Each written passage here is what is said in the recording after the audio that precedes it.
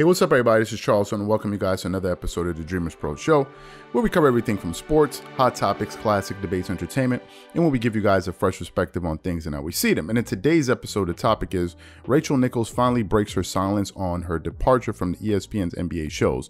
So that's the topic I'm going to get into in today's video. But before we get into that, I want you guys to please make sure you go ahead and hit the like button, hit the subscribe button, and hit the notification bell to be notified whenever we drop our content. Also, make sure you check out Dreamerspro Max, an online sports community place you can talk about basketball, chat live during games.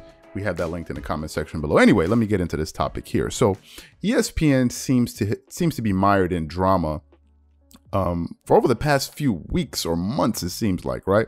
It seems to be like a reoccurring thing at the network, and I don't know what's really happening there. If we go back to the first kind of big drama that they've had over the last few months, you got to think of the Maria Taylor and Rachel Nichols kind of story that happened a few months ago concerning comments that she made in the Orlando bubble when her microphone wasn't off, and we all remember the back and forth there. And ultimately, we all know how that story sort of ended. Then you can think of the Stephen A. Smith drama with the Shea Otani and mispronouncing Nigerian players' names. We remember that in the media and the back and forth surrounding that. And then just recently, we heard the news of Max Kellerman no longer going to be a part of the ESPN's First Takes future. He's ultimately going to be moving on to doing his own thing. I think the network said that they were probably going to end up giving him his own show, probably something surrounding boxing or something like that. We don't know yet. That remains to be seen. And now, just I think 48 hours ago, 72 hours ago, we heard that ESPN is no longer going to have Rachel Nichols on any of their NBA programs. And that took a lot of us by surprise. And we did a live about it. And at the time that the news came out, that information was just fresh. So we had very little information about it. I think we reported it from Sports Journal. I think it's Sports Journal or something like that.com. We were able to get the first bit of news around it. And we were one of the first sports media companies to report on it, at least on YouTube.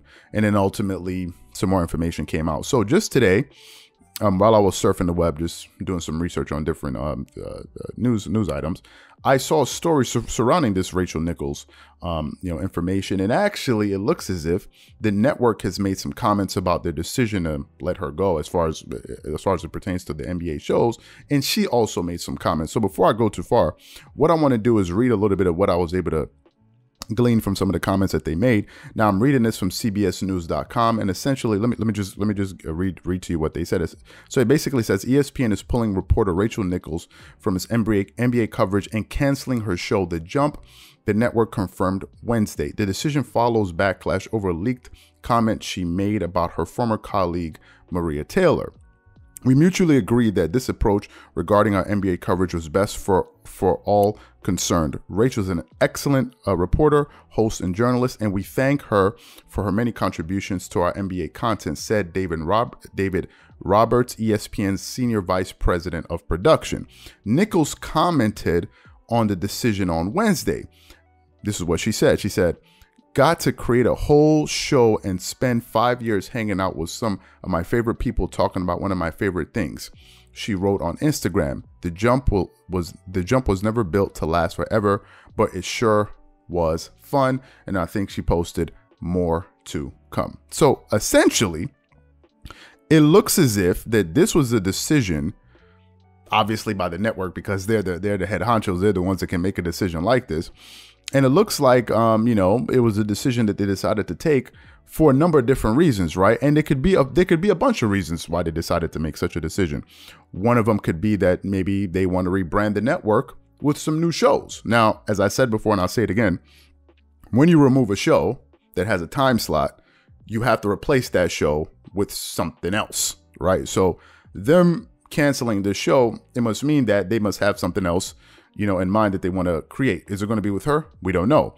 Another thing could be is that they want to push new talent. They want to promote new talent. They want to, inject some new blood in there, because if you're going to remove Rachel Nichols, who's one of the cornerstones of that network, especially if we're talking about the NBA aspect of it and NBA content, then we got to ask the question, well, who do they want to promote? Who do they want to give a show? Is it going to be Kendrick Perkins? Is it going to be Keyshawn Johnson? We haven't seen much of Jay Williams in a while. Is he going to come back? We don't know what's happening with that. So you have that sort of as a possibility out there, or a question mark. You have another question, which could be an obvious one. Ultimately, do they just want to move on from her altogether?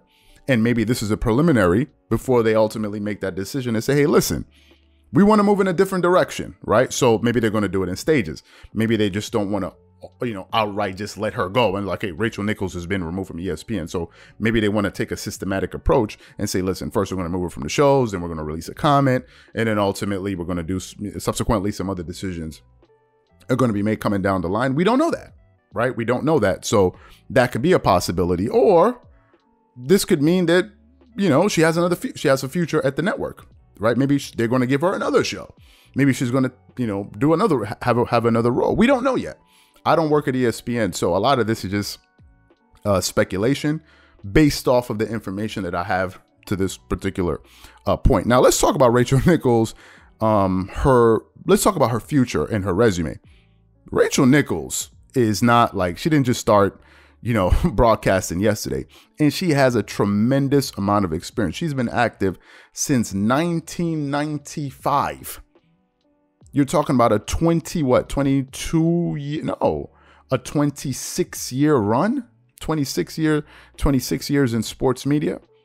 And she has a very impressive resume. Listen, she's been on NBA, her notable credits, she's been on NBA on TNT, Unguarded with Rachel Nichols. She's been on SportsCenter. She's been on Monday Night Football. She's been on Monday Night Countdown, Sunday NFL Countdown, E60, The Jump. So listen, this woman has she has a very, very, very, she has a very strong resume, right? And she has a lot of experience. So it brings me to the next question. What could be her possible future? I think Rachel Nichols, with the resume like the one that she has, I think that she could either continue to work at ESPN, right? They could possibly give her another show because obviously she has the experience to be able to, work on different shows. That could be a possibility. Or she could possibly move on to another network, right? She can probably go to ABC Sports. She could probably go to FS1. You never know, right? But she definitely does have the credentials to do show. Maybe she'll create her own show. No one knows, but I definitely think that this won't be the last time we see Rachel Nichols. I definitely think she's going to be able to get another gig coming down the road, and I don't think it'll be very difficult for her to do so. To be quite honest with you, because if you think about it, a lot of the people that are working right now in FS1, they used to work at ESPN. Think of Chris Broussard. Think of Rob Parker. Think of Skip Bayless, right? I think Colin Cowherd also used to work at ESPN. A lot of these people, and even Doug Gottlieb, to an extent, used to work at ESPN, and Shannon Sharp. So a lot of these people migrated from that network. So I wouldn't be surprised don't be surprised if you see Rachel Nichols at Fox Sports, FS1 down the road, right? I don't think anyone should be surprised at this. But for now, it looks as if that ESPN ultimately, they may be moving in a different direction, and no one knows what that direction will be. I recently listened to some comments that Stephen A. Smith made. I believe it was on Hot 97 when they were asking him about this entire situation with him and Max Kellerman. And he said, listen, that was a decision by the network, right? The network decided on that. And he said, if they want to retain Max Kellerman, it won't be his decision. If they ultimately decide to move on from him, it's not his decision. So no one knows what's going to happen here, but ultimately it looks like it's ESPN's.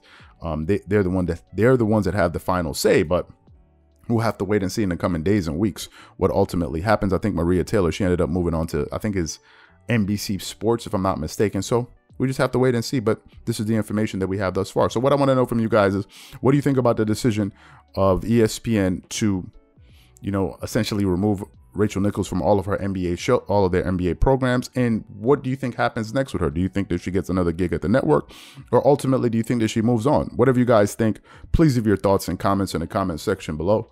Again, if you enjoyed the video, be sure to make sure you go ahead and hit the like button, hit the subscribe button, and hit the notification bell to be notified whenever we drop our content.